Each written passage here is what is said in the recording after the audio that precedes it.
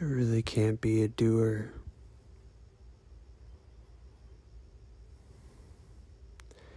The second there's a doer, a chooser, a decider,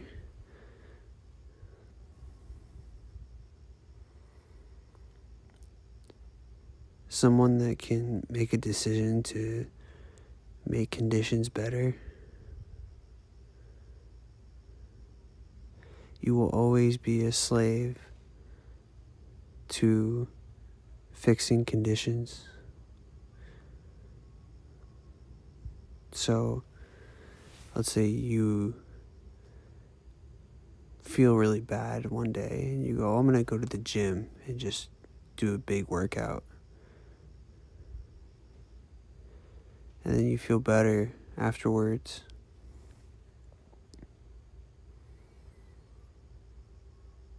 And you felt like you did something about your problem. You figured out how to fix your problem. And now whenever this problem comes up, you know what to do. And you become a slave to your own doership, your own illusory sense of doership. And then next time you feel bad, not only are you feeling bad, but you have to dread pushing yourself to do something about it, to be the fixer, to be the doer.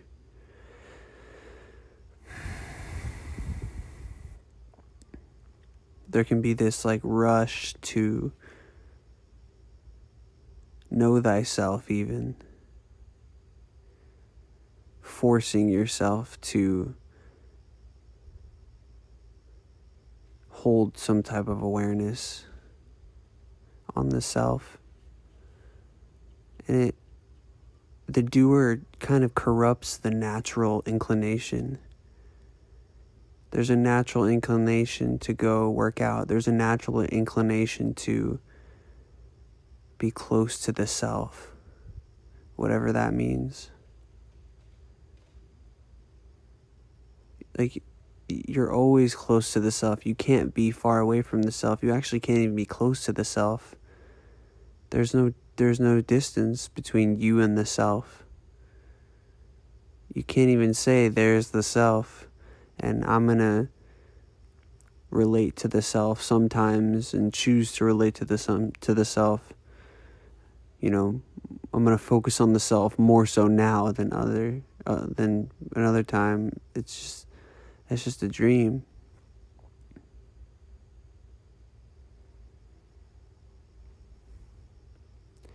And there's just a natural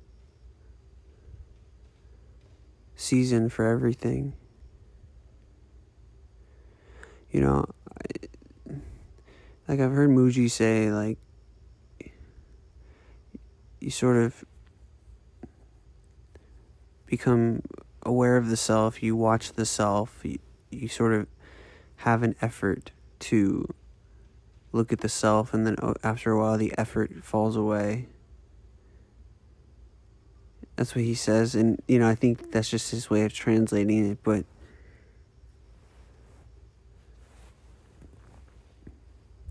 that's just a promise. That's just a shiny promise.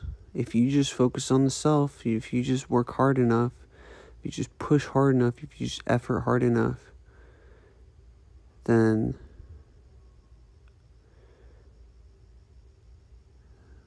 something will happen and you'll be free. There's no you to be free. The you is so free, it can't be confined to a you that can or can't be free.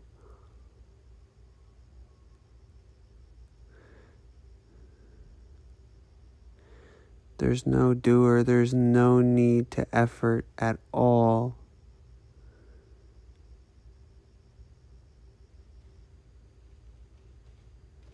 At all. Any efforting that happens that's exertion, let's just say, of the physical body or even of the mental faculties,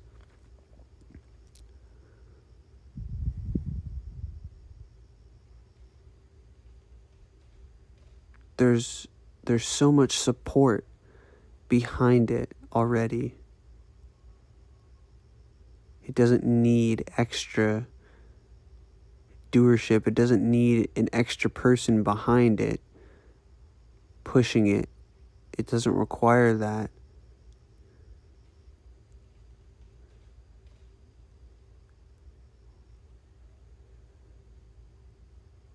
Like when you're walking up the steps, or let's say you lift a heavy box, it doesn't require a doer behind the body just lifting the box a doer isn't going to make the body any stronger. In fact, I would say the doer is going to make the body weaker. But again, the doer is not a condition that can or can't be there. There's never a condition, but the apparent doer, the perception that there is a doer, can distract from the body's natural inclination to lift the box.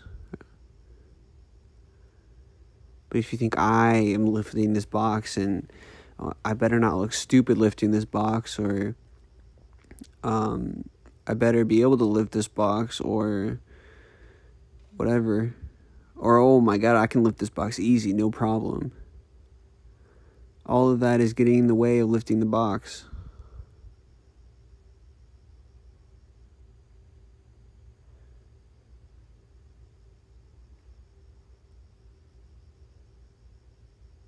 But at the same time, the dream overlay doesn't have really an influence, or any influence that the dream overlay has on apparent reality is also just a dream. So the idea that a doer, the apparent doer lifting the box and can, have some effect on the box, if it's a doer or not a doer, even that's just a dream. So it's kind of just like the idea that there's no doer gets really meta, and it's just like there's literally no, like it's just there's actually no one even doing anything. Like there's no doer to be a not doer. There's no doer to like there's no one saying these words. It's not even like, it's just crazy. It's just crazy. Like when you just think about the word choice even, it's like there's just this almost suspicion that there's like, I'm just a puppet. Not even I'm just a puppet, but just like everything is just a puppet. Like energy is literally just a puppet, basically. It's like nothing.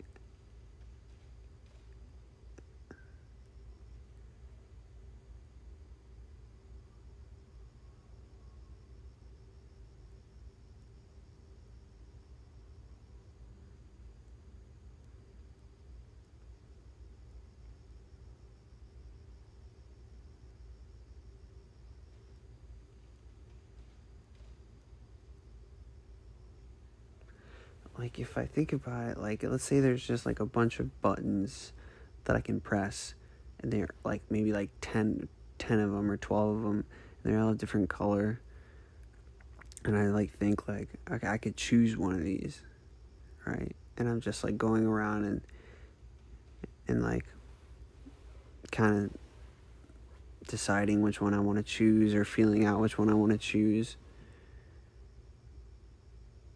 Whatever choice I make is not my choice. Whatever choice I make is like literally just like, it's like an impulse. Like, oh, I see yellow, and for some reason, yellow. It's not my choice. I didn't choose that. It's just this impulse. So what did the impulse? You can't say anything did the impulse. You can't even really say it like it's an impulse. It's just what is. Like it's a separate event that someone did. it's just like a pop in like the ocean. And not even that. Like, it's just a blub. There's just no causality at all. And there's no even effect. Like, both the cause and the effect are just made up.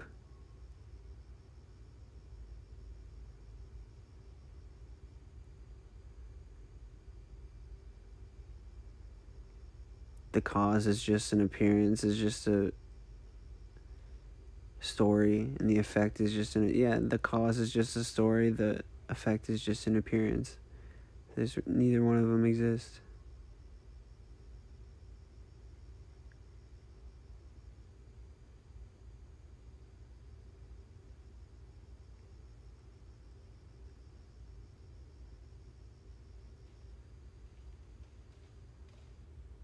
It's just everything that you need to do will happen automatically. The body will do it. You'll have the support. Like, have you ever been, I don't know, like, when I was growing up, sometimes, like, my mom would say something or someone would say something, and I just, like, they were, like, trying to get me to say something or respond, and I just, like, didn't have it in me to say anything. I didn't have the support in my body to say anything, didn't want to say anything. And I would be, like, forced to say something. And, like, it basically, like, they're, like, forcing me to reinforce my doership, my sense of self, my sense of I that's not real, my sense of identity. Which is really them trying to reinforce their identity through me. And so in my mind, I'm like, fuck you guys, I don't want to say this. Don't force me to be somebody.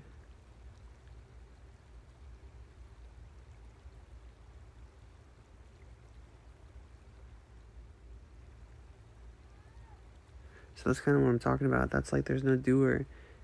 But then with some other times, you can't get me to shut up. And no one's doing that either.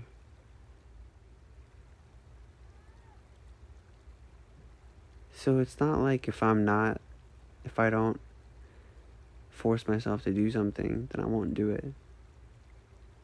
It's not if I, like, have to pretend and put on the doer hat that I'm not going to do anything. That's called neurosis. If I don't breathe, then I'm not going to breathe. If I don't beat my heart, I'm not going to beat my heart's not going to beat. It's just this super over believing in the doer, in the identity, in the I am in control. Are you, though?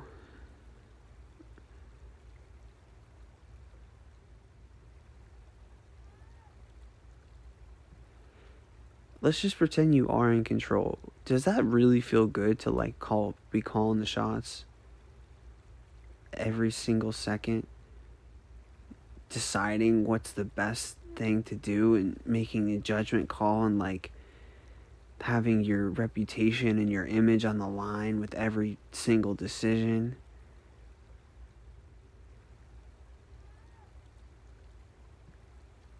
It's mania.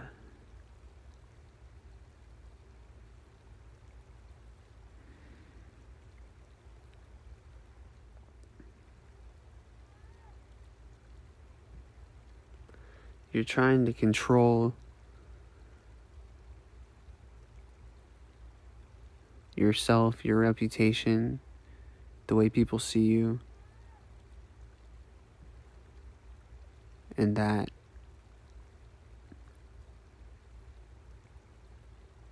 futile act is just diluting the real you. And again, that's just a story, but it's not like if you become the not doer, then the conditions of your life will change. And even if you realize you're not the doer, that your conditions of your life will change, or the conditions of your behavior will change, or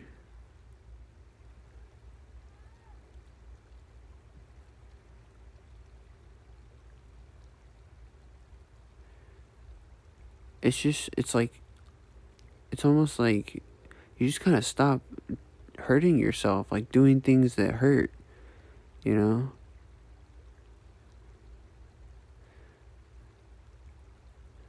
Like, it's like imagine like a sphere with like tentacles coming out of it. And like you're the sphere, and the tentacles represent like your attention, and like you like you put your attention on all these different things that distract you from the sphere, the self.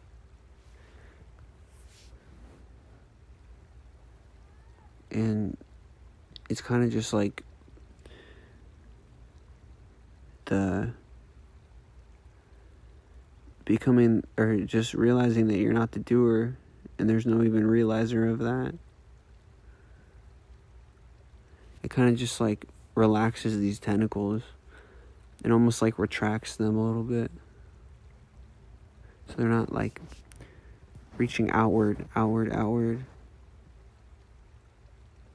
Again, this is all just a story, a picture, but just a way to paint it.